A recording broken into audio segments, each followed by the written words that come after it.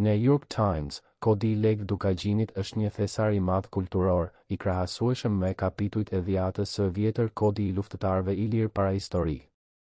Për të gjitha sjelljet, ligjet dhe zakonet e tyre, njerëzit, si rregull, kanë vetëm një shpjegim, është në kanunin e Lekës ligji që thuhet të jetë sjell në atë formë nga prisi Lekë Dukagjini. Ndonse ligjet dhe zakonet që i vishen atij në pjesën më të madhe janë padyshim shumë më të hershëm se shekulli i xvt, në të cilin thuhet ai ka jetuar. Ato ndoshta ishin të zbatuara nga luftëtarët e panjohur me armë bronzi të varreve parahistorike, shënim, e ka fjalën për varret antike ilire në Shqipëri, Edith Durham, High Albania. Të gjitha këto rituale të cilat përforcojnë zakonet e tyre shoqërore janë të një rëndësie shumë më të madhe për gegët se saritet e kishës apo xhamisë, të cilat nuk janë edhe aq të përshtatura për këtë formë të veçantë të shoqërisë.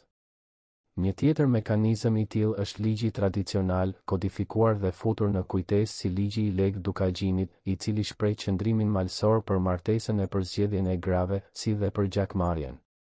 Ai shërben për të kristalizuar format e sjelljes dhe të pengojë ndryshimin për ata që janë edukuar që nga fëmijëria për të besuar në autoritetin e tij të pagabueshëm. Carlton Kuhn, The Mountains of Giants.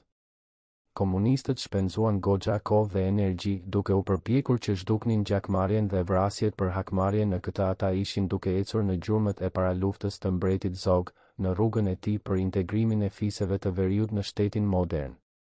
Një shënjestër kryesore e propagandës komuniste mes fshatarsisë, sidomos në malësitë veriore, ishte kanuni i Lekë Dukagjinit.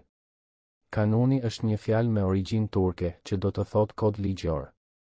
Me përfundimin e komunizmit ka pasur një rigjallërim të dukshëm të interesit në lidhje me kanunin, veçanërisht në veri. James Pettifer, Albania, Blue Guide. Kodi i Lekë Dukagjinit është një thesar i madh kulturor, i krahasueshëm me Kapitujt e dhjetës së vjetër. Ai ofron zhbirime të thella mbi shoqërinë e lashtë të shqiptarëve, dinjitetin e tyre hierënd dhe ndjenjen e tyre madhështore të nderit. David Binder, New York Times. Besa apo fjala e nderit, siç thuhet në kanunin e Lekë Dukagjinit, e cila do të thotë paqe dhe mbrojtje ndaj atyre që u është dhënë, është bërë sot një mjet i rëndësishëm luftimi në betejën politike të shqiptarëve të Kosovës kundër shtypjes serbe. Victor Meyer, Frankfurter Zeitung Allgemeine. Titulli: Long Life to Your Children, A Portrait of High Albania. Autori: Stan Scherer, Marjorie Senechal. Botues, University of Massachusetts Press, 1997.